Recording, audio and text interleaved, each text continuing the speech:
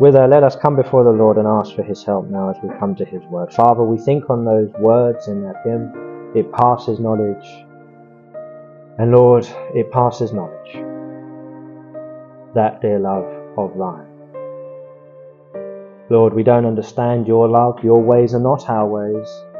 Your thoughts are not our thoughts. You are above us. You are transcendent. We are the creature. You are the creator.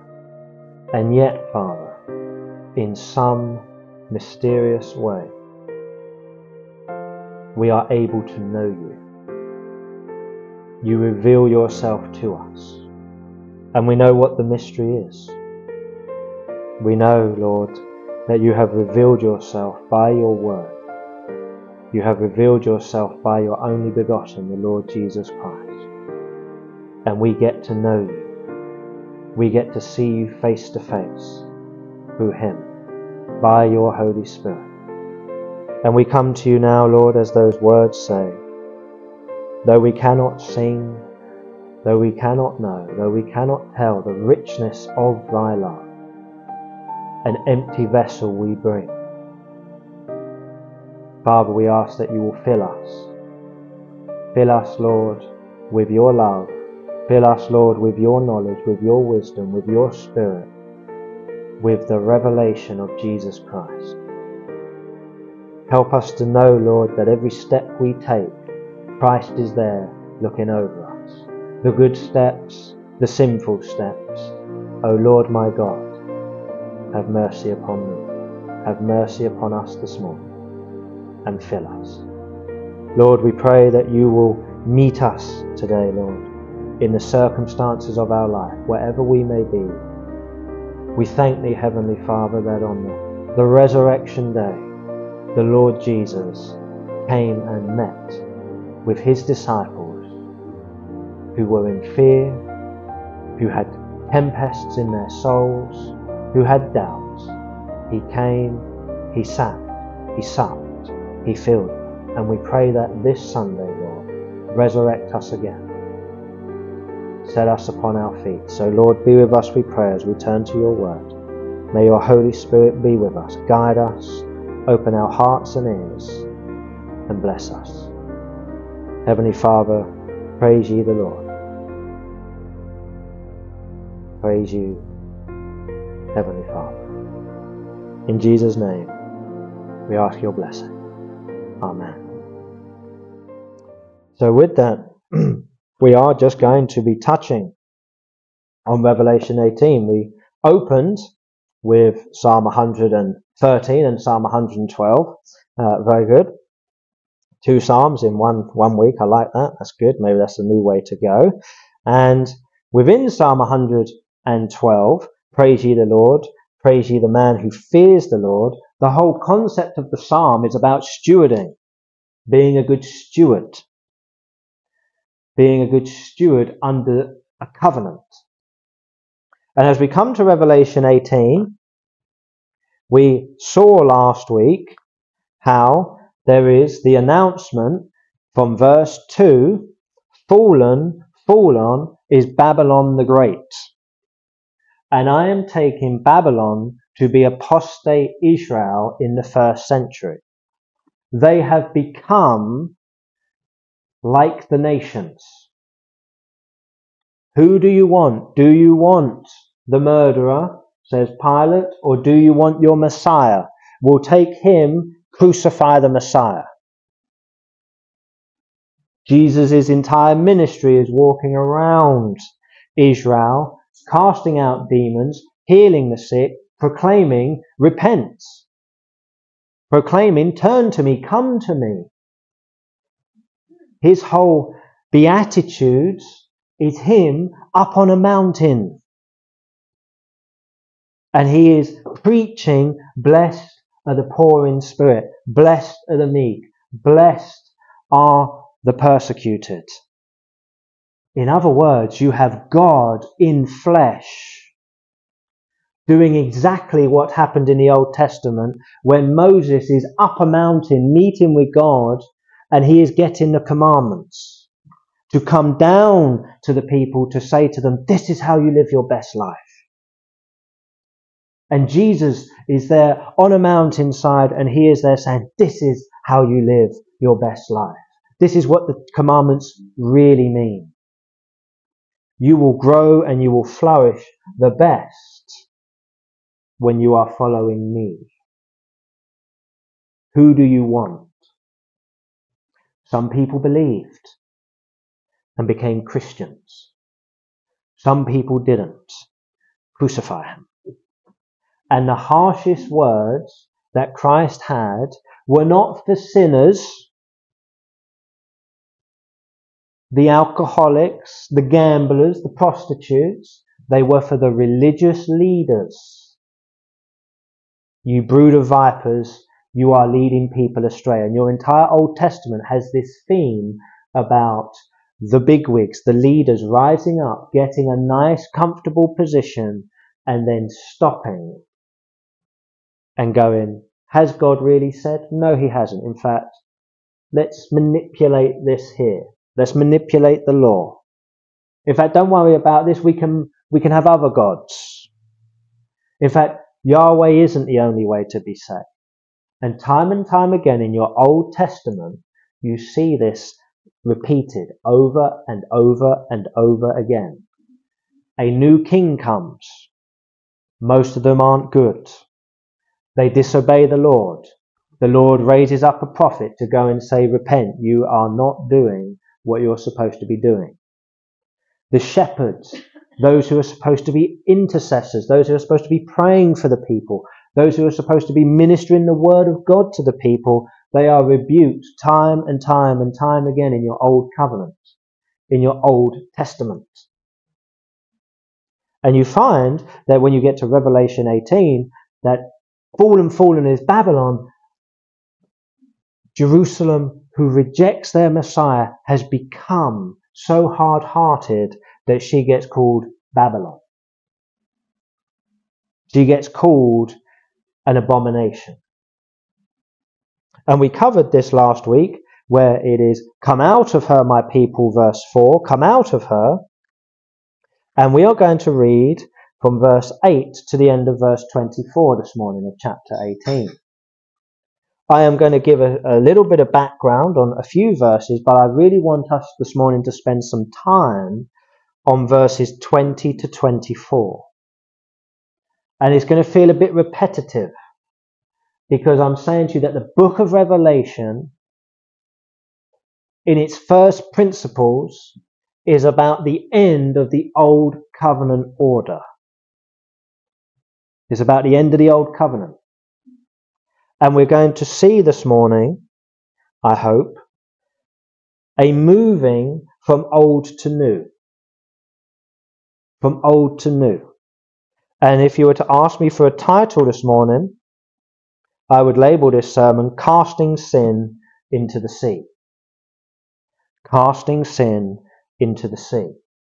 And we are going to do some biblical theology when we come to it, and then I'm going to break it down into 3 points of application for us on the hope that we can have this morning.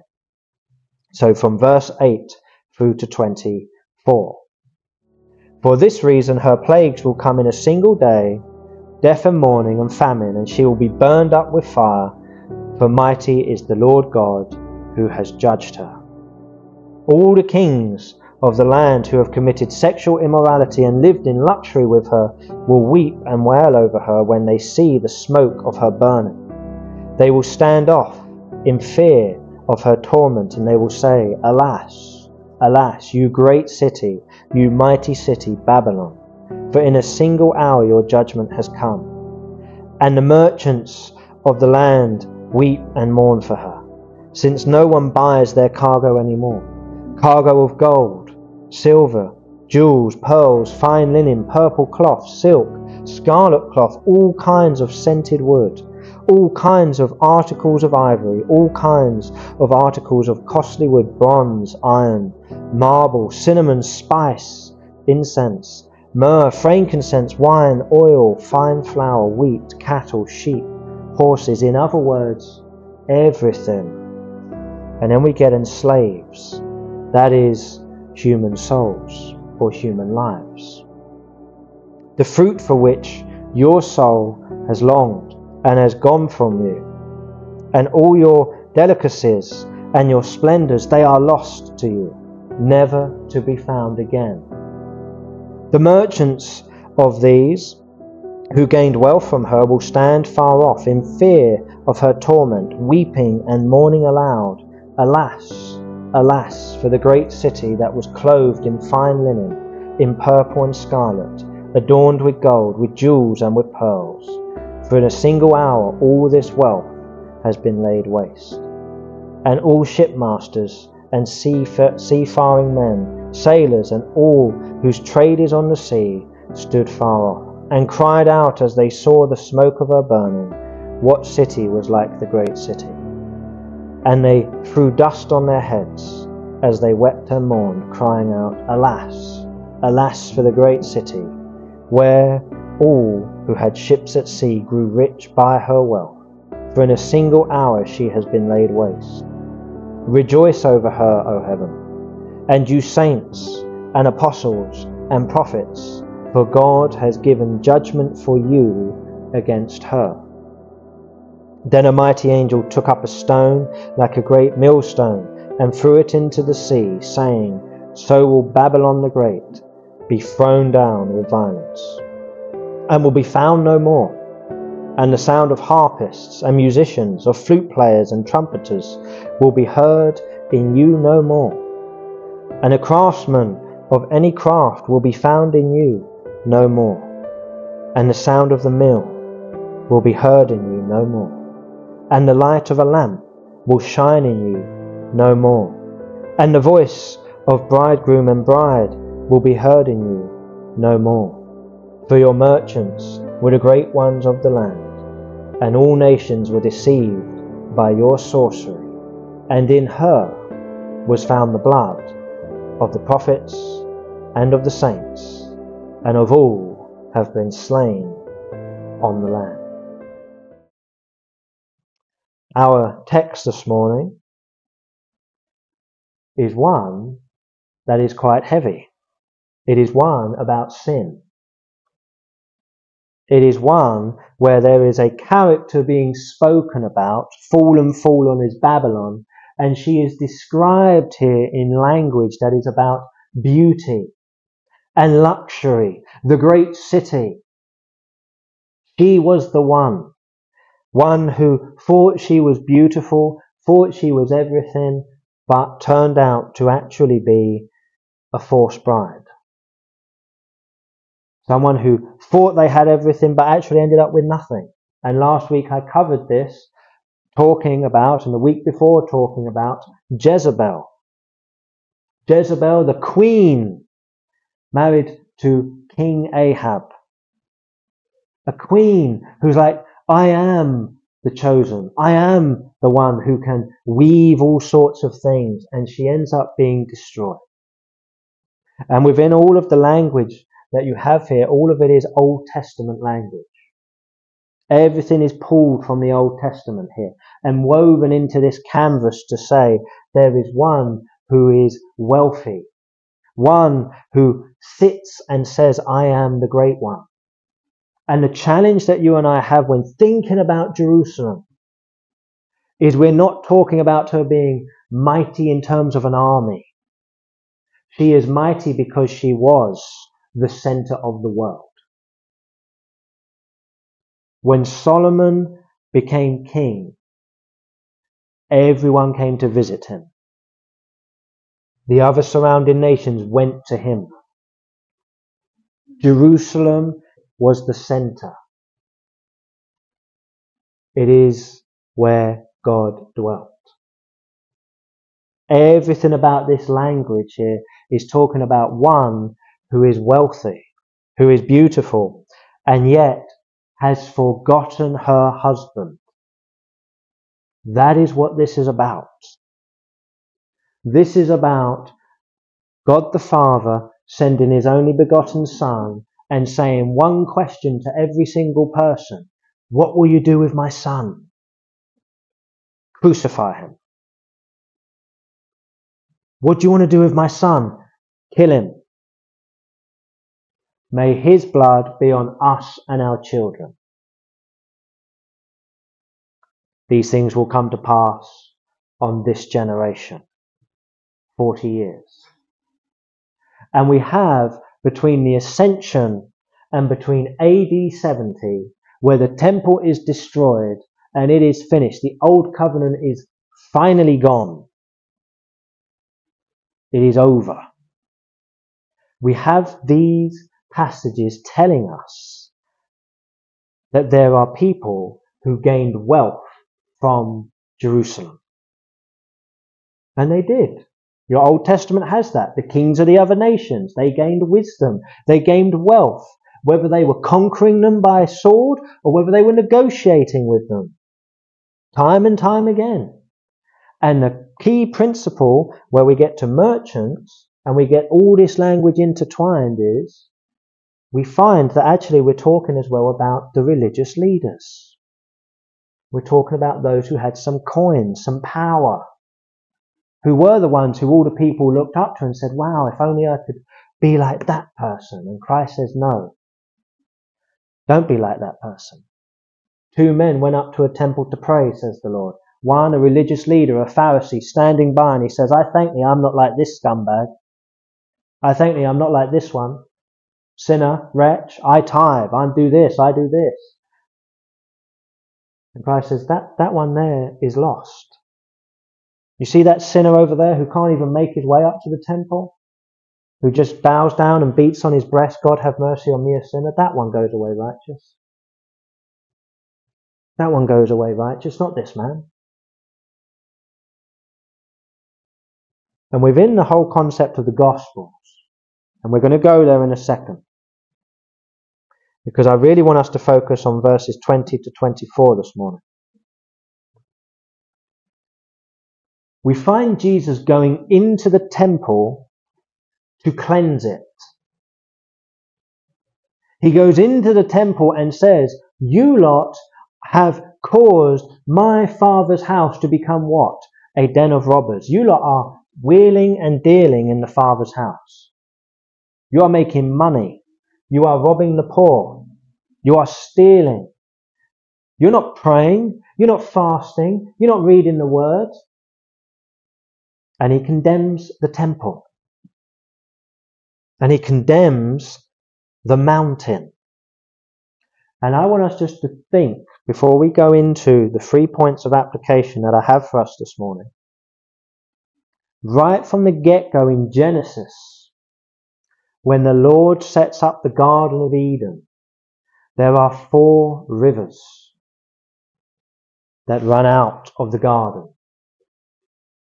And the Lord picks up Adam and he puts him into the garden. And it says the water flows down.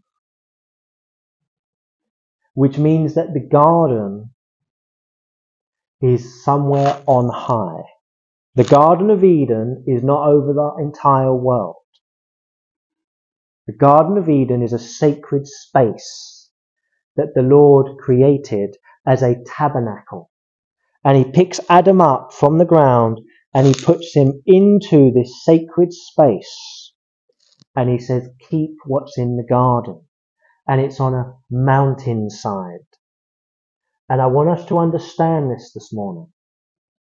Because the key for us to understand is we're going to look at a passage from Matthew that talks about casting things into the sea. And we're going to see that he talks about a mountain being cast into the sea. And your entire Old Testament has everything about mountains, hilltops. The Garden of Eden is on a mountain. The Old Covenant, Moses goes up a mountain. Jesus preaches on top of the mountain. Mountains are quite important. Mountains is where worship happens. Elijah, when he's facing Jezebel and her false prophets, is on a mountain. Mountains represent in your Bible where gods dwell. Mountains represent who you worship. And so we find from verse 20, rejoice over her, O heaven, and you saints and apostles and prophets, for God has given judgment for you against her. And I am again taking the first century principles to be that here we see the Lord saying, rejoice saints, rejoice apostles and prophets, for God has judged in your favour against who? Against apostate Israel who wants to kill you all. And we see that in the book of Acts. We see that in the book of Acts. Stephen is the first martyr killed by who? By the Jewish leaders. Then a mighty angel took up a stone, like a great millstone, and threw it into the sea, saying, so will Babylon the Great be thrown down with violence, and will be found no more. This morning, as we come to this, I'm talking about us, seeing how we need to cast our sin into the sea, but we are also seeing how we're moving from Old Testament to New, Old Covenant to New. And so if you will bear with me, just turn very briefly to Matthew chapter 21. Matthew chapter 21. Matthew chapter 21.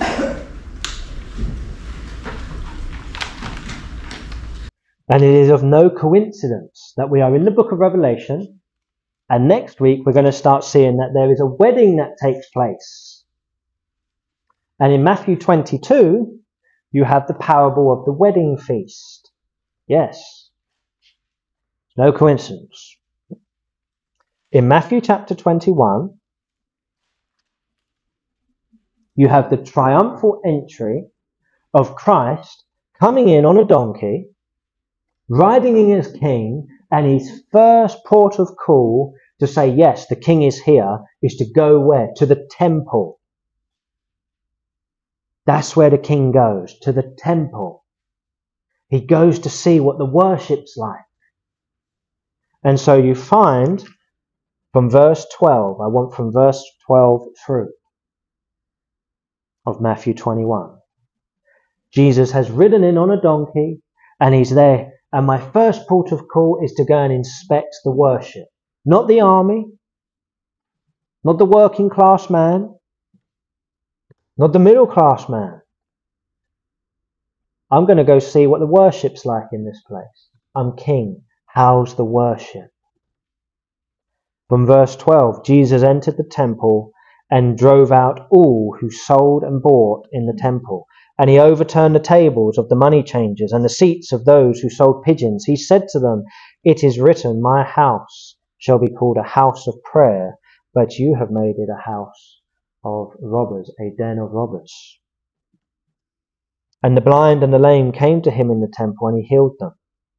But when the chief priests and the scribes saw the wonderful things that Jesus had done, and the children crying out in the temple, Hosanna to the Son of David, they were indignant.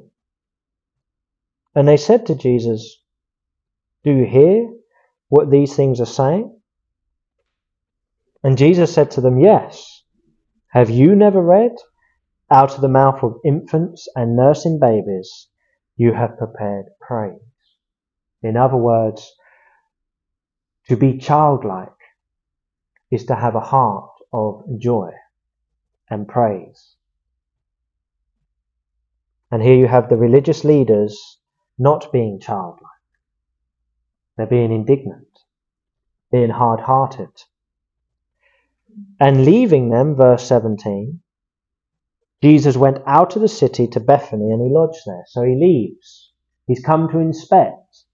He has found the worship to be appalling. He's not happy. And he's there, and he's casting out all of those money changers, everyone who is robbing the Lord of his glory, everyone who is seeking to do their own will. He has this battle with the scribes and the Pharisees and says, you need to be childlike, fellas.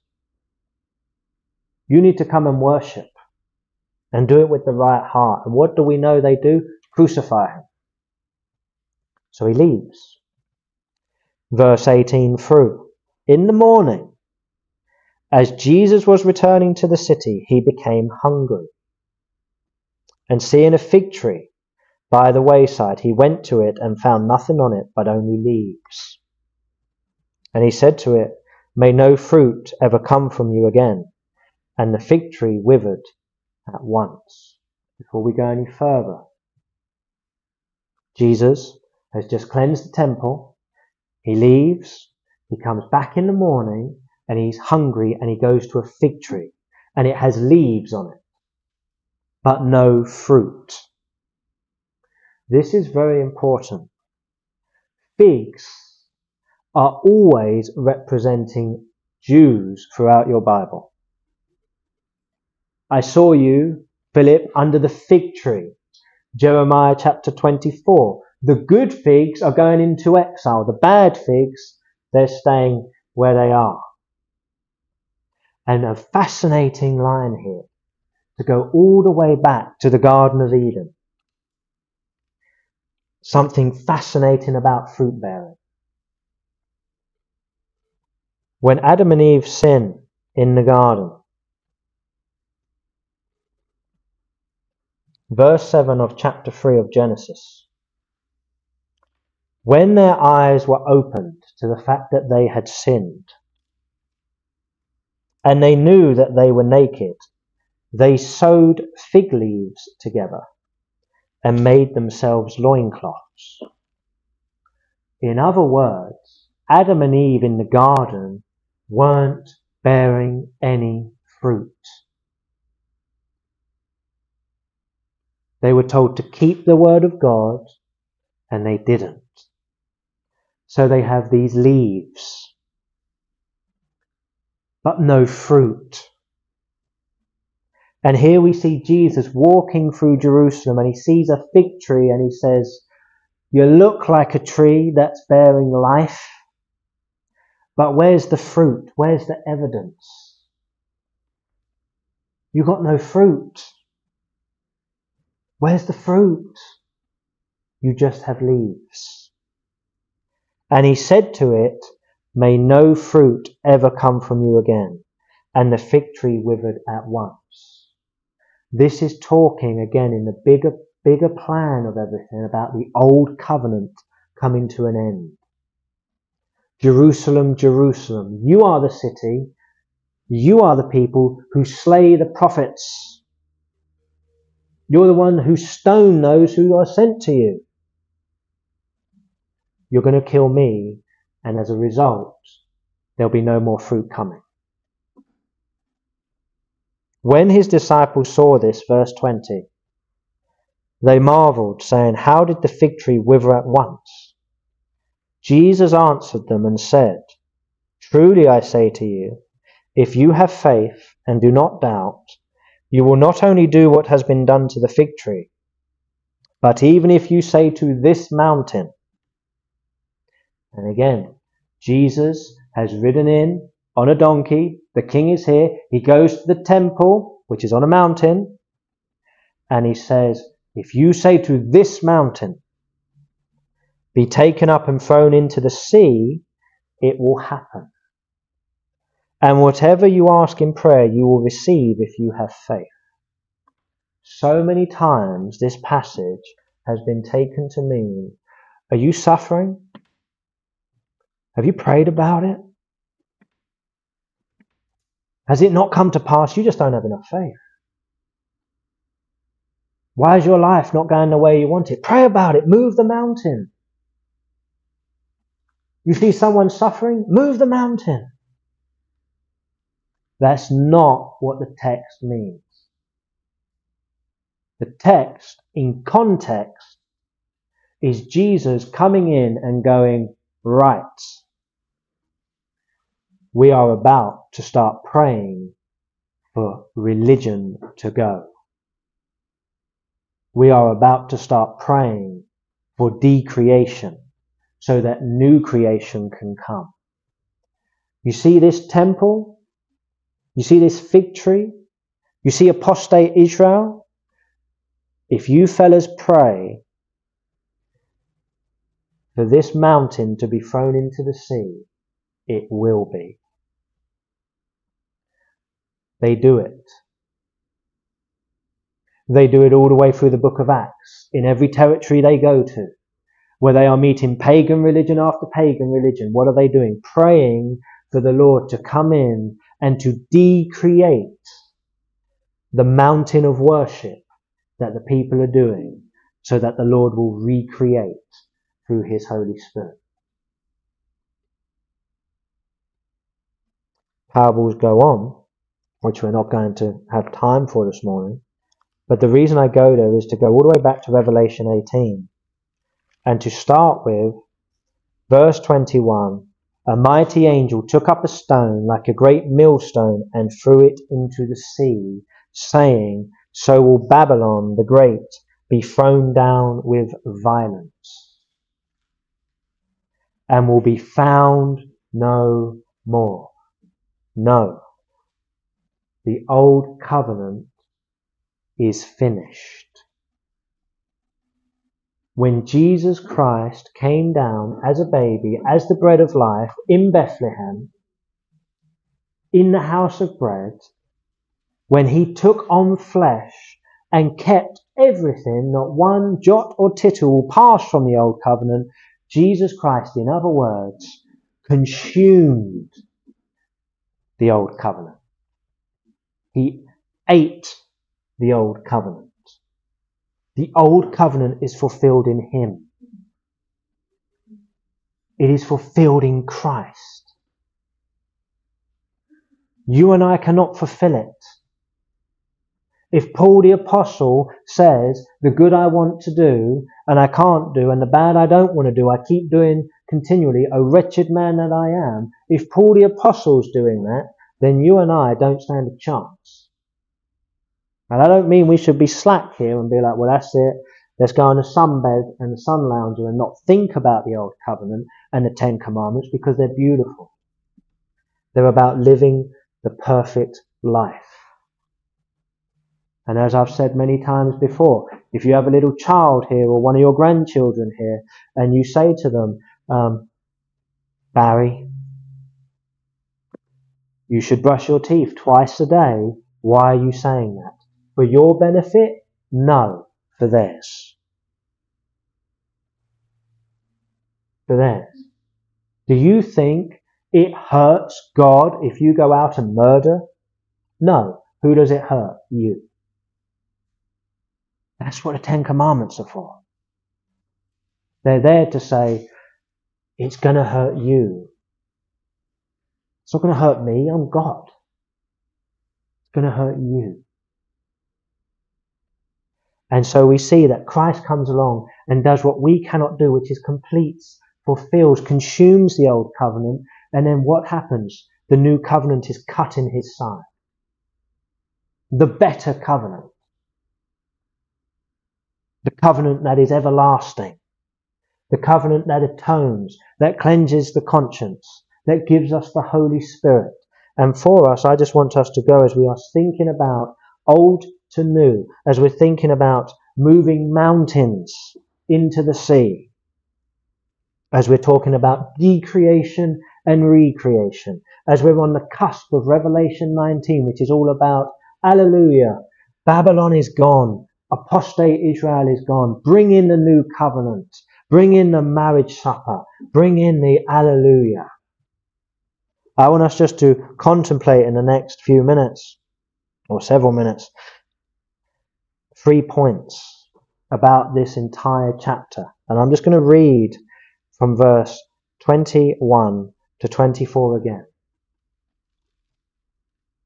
Then a mighty angel took up a stone like a great millstone and threw it into the sea, saying, so will Babylon the great city be thrown down with violence, and will be found no more.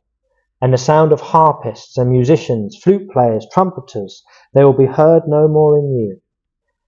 And a craftsman of any craft will be found in you no more. And the sound of the mill will be heard in you no more. And the light of a lamp will shine in you no more. And the violence of bridegroom and bride, and the voice of bridegroom and bride will be heard in you no more. For your merchants were the great ones of the land, and all nations were deceived by your sorcery. and in her was found the blood of the prophets and the blood of the saints and of all who have been slain on the land. As we think about these few verses this morning, really, I want us just to touch on 3 points to close and to think about. The first being that to belong to Christ is to be a new creation. To belong to Christ is to be a new creation. We have just seen, I have just been going on about verse 21, about there being praying and prayer for a mountain to be cast into the sea. And we go, I am applying that to the old covenant era.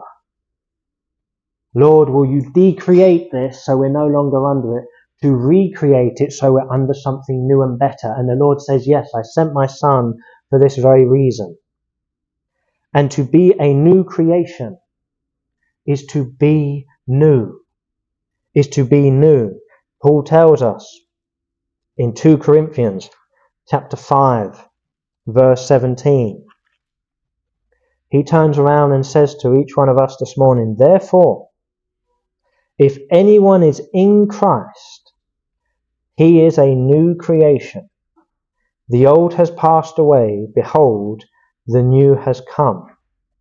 And this is from God, who through Christ reconciled us to himself, and then gave us the ministry of reconciliation.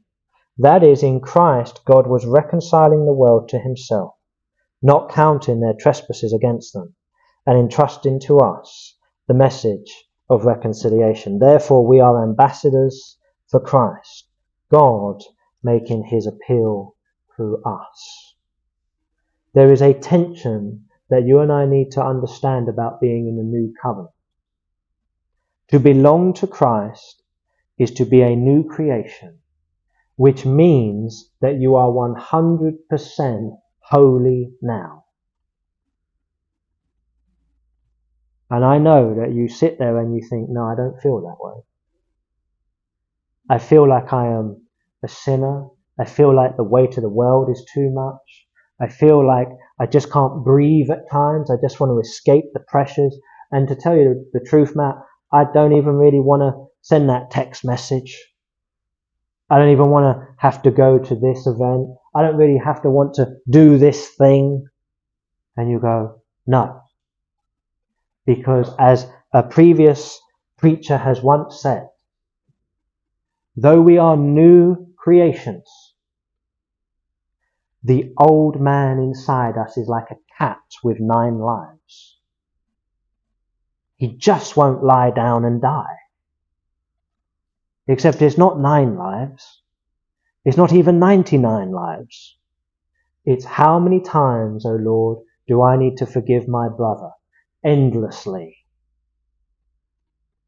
How many times, Lord? I've forgiven him 7 times already. Endlessly. That seems like quite a lot to do, Lord. Yeah, endlessly. How many times am I going to forgive you guys? Endlessly. Under the old covenant, that isn't there. In the new covenant, it is there by the blood of Christ. And you are 100% a sinner now and 100% a child of God now.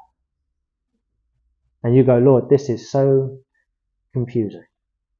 And the Lord just smiles and says, trust me and go to my Son. Go to my Son. To belong to Christ for us this morning is to be a new creation. And the old, which is thrown into the sea, the old covenant that is cast into the darkness, no longer the bride,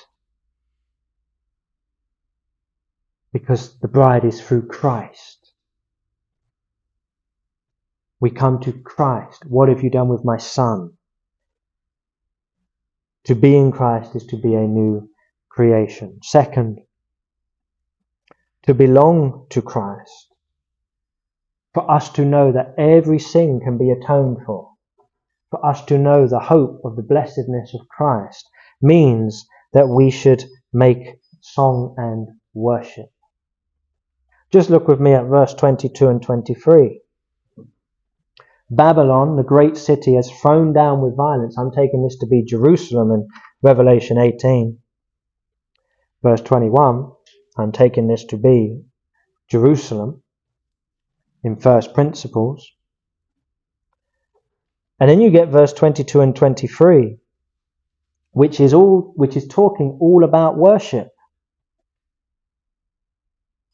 Which is talking all about stewarding. Verse 22, and the sound of harpists and musicians, flute players, trumpeters, they're no longer heard in you. Craftsmen of any craft, they're no longer found in you. The sound of the mill will be heard in you no longer, and the light of a lamp will shine in you no more. And the voice of bridegroom and bride will be heard in you no more. You hear all of this language and you go, that sounds like Old Covenant Israel. That sounds like you were to be the light to the world. And that's true. And in the first century, throughout your Gospels, you see those who were Jewish under the Old Covenant, who came and saw the Messiah, who came to bow down at the Messiah's feet, and they said, Hallelujah, what a Saviour. And Christ said, here, take my robe upon you. You are washed in my blood. You are one of mine. Because all of these things here, all of these attributes here mentioned about worship, about skill, is about how God sees it. And God says, I only see those who are in Christ. I only see those who are in Christ. One question, what have you done with my son? What are you doing with my son? Do you love my son? I sent my son to save you. What have you done with him? We don't want him. Fine. Nothing will be heard anymore. I used to hear under the Old Covenant, but my son has consumed the Old Covenant. My son came down as the bread of life. And in his side was cut the new everlasting covenant that atones for your sins for eternity. What have you done with my son? And so to belong to Christ for us this morning, we can take all of these negatives and say, no, we can rejoice. We can be good stewards of music, of time, of reading, finances, whatever. Instead of it being in you will be found no more, no, because you're in Christ Jesus, hallelujah, what a Saviour. How are you and I worshipping the Lord this morning? How are we worshipping Him tomorrow and Tuesday and Wednesday and Thursday? And we do that, why? Because we're a new creation. And we're going to see this more as we get to Revelation 19, where the rejoicing is just hallelujah, hallelujah, hallelujah. But here we have the hard work of there being decreation. And this verse 23 ends with, for your merchants were the great ones of the land, and all nations were deceived by your sorcery. Again, what was the purpose of Israel in the Old Covenant? To be a lamp, a light to the nations. That was their purpose. I have made you my covenant keepers to go and be a lamp to the world. Okay, you're not going to do it. I will send my only begotten. What are you going to do with him? Crucify him. May his blood be on us and our children. Finally, to belong to Christ is to be a new creation. To belong to Christ should make us sing and worship, to be good stewards. But also, to belong to Christ makes you and I holy. I have touched on this already. But it makes you and I holy. in a way that you and I can't quite understand, as I've already touched on. But you and I are holy if we belong to Christ because of two things. Just look with me at verse 24. And in her, again I'm taking this her to be apostate Israel, apostate Jerusalem, leading up to the destruction of AD 70, was found the blood of the prophets and of the saints. And again, there are no more prophets today. Jesus Christ was the last prophet. And of all who have been slain on the land. And again, the concept being that Jesus brings up when he's talking to the religious leaders in Matthew 23, you lot are like your fathers who killed Abel. And you go, like your fathers who killed Abel. You're like Cain. And there's two things that are very interesting for us to finish on as we talk about holiness. To belong to Christ is to be given the Holy Spirit who makes you holy. He makes you holy 100% the moment you are born again, from a positional sanctification. And then you and I, throughout our walk in life, are supposed to progress in our sanctification. Which means that we are 100% a Christian. And yet as we walk through this world, we are supposed to get less dust and dirt on our feet. That is what it means. And Ephesians chapter 1 tells you and I about the Holy Spirit being given to us. To be in Christ Jesus is to be given the Holy Spirit who seals us, who washes us clean in the blood of Christ, who redeems us. And what does it mean to be sealed by the Holy Spirit? It means to be given a wedding ring. That is what it means. To be given the Spirit of God, the Spirit of the Father, the Spirit of Christ, is to be given a wedding ring, which is unbreakable. It is unbreakable. And he seals us and says, you're married to Christ now. And every day of your life, as you walk through this world, the Holy Spirit is convicting us of our sin, and we're trying to say to him, leave us alone, because of the old nature, fighting against him continuously. And yet he is saying the same thing to us time and time again. Go to Christ. Go to Christ. Go to your husband. You are married to me. You're married to Christ. Go to him. He has the remedy. He has the cure. He's the one who says, come under my wing. Come under my wing. I will look after you. I will nurture you. I will take care of you. Go to him. And so to belong to Christ makes you holy because you're given the Holy Spirit. And that also means, as we read in verse 24, that your life is also holy. And that means your blood is holy. Your blood is holy.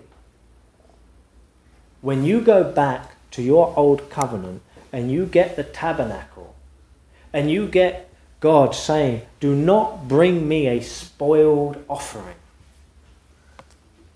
Make a separation.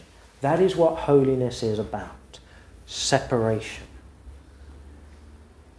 It is about being set apart. Do not bring me this crippled lamb, this spotted lamb. Get me a purebred to sacrifice. Why? Because its blood is holy.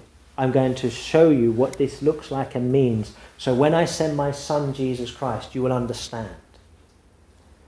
Christ's blood is holy.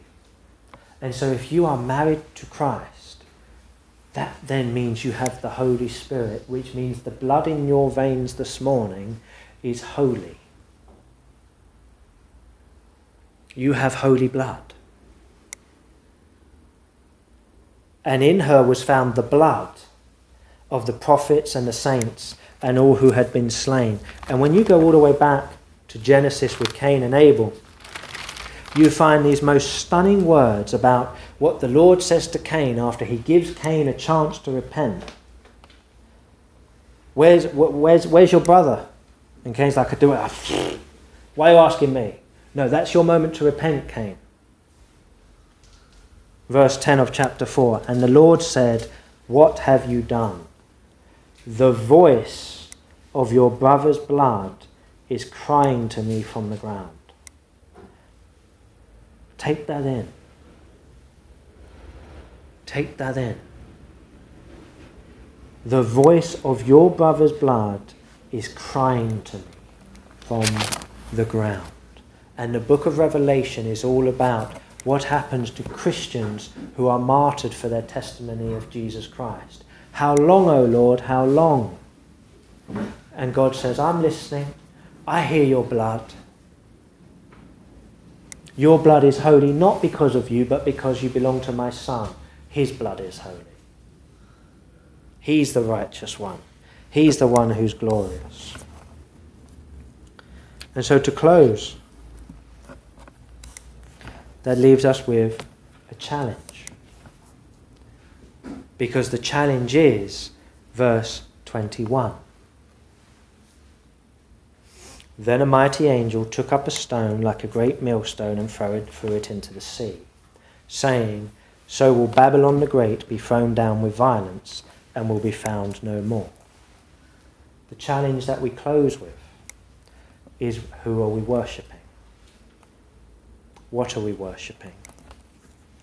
Do we have sins that need to be cast into the sea?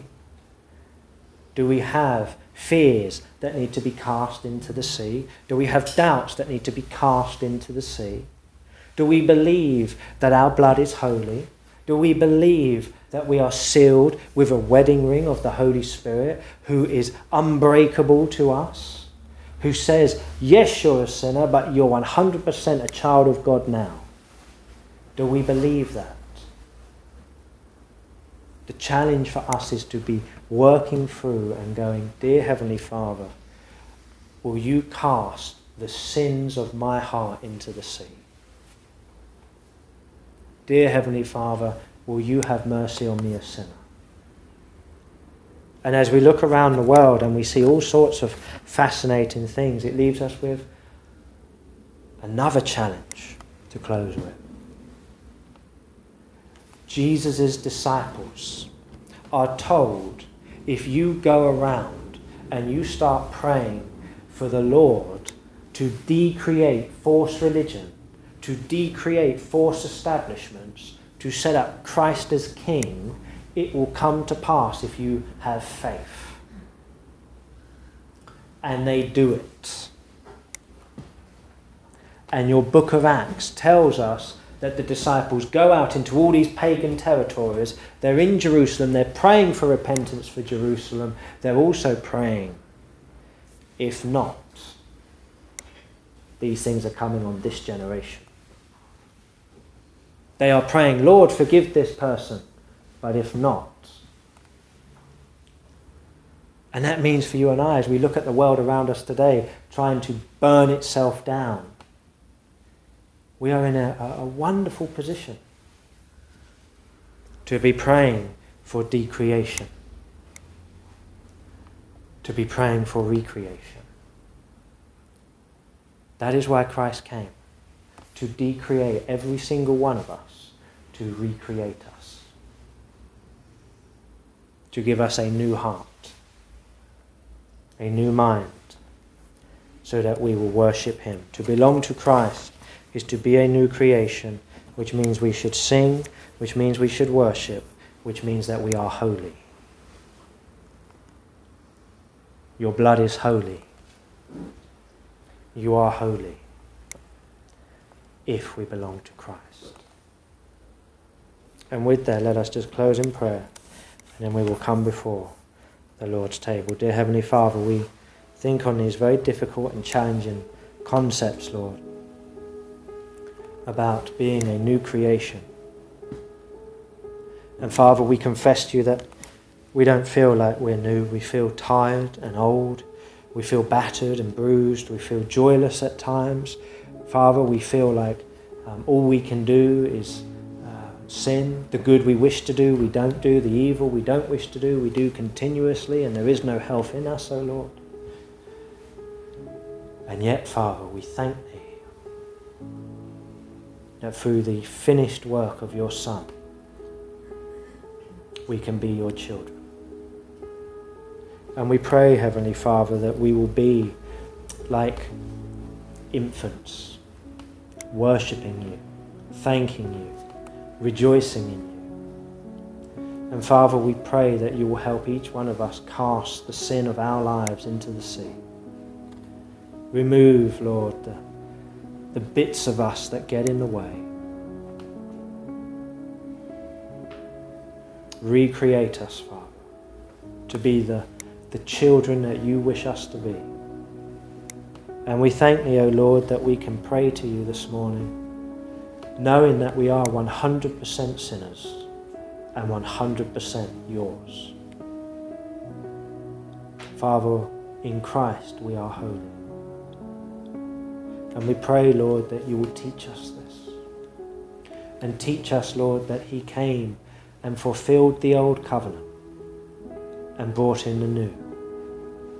Help us, Lord, to see Your old covenant in its true glory, fulfilled in Christ. Help us, Lord, not to be like a false bride. Help us, Lord, to belong to Christ and to rejoice, saying, Hallelujah, what a Saviour. Help us, Lord, to come under the shadow of His wing. Help us, Lord, to know that He is our shield and our defender, our sword, our champion, our King, our priest, our prophet, our friend. What a friend we have in Jesus. Heavenly Father, we thank Thee. And we ask Your blessing now as we come before the Lord's table. Remove our sin, Lord, cast it into the sea. Fill our hearts, Lord, with Your Holy Spirit. Help us to taste and sup and see the richness of Christ, the goodness of our Saviour, the Messiah. The old has passed, the new is permanent. Heavenly Father, help us to be new creations. Renew our minds, renew our hearts, set us upon our feet yet again. We pray this, Lord, and we beg Thee for Thy mercy. Hear us, we pray. In Jesus' name, Amen.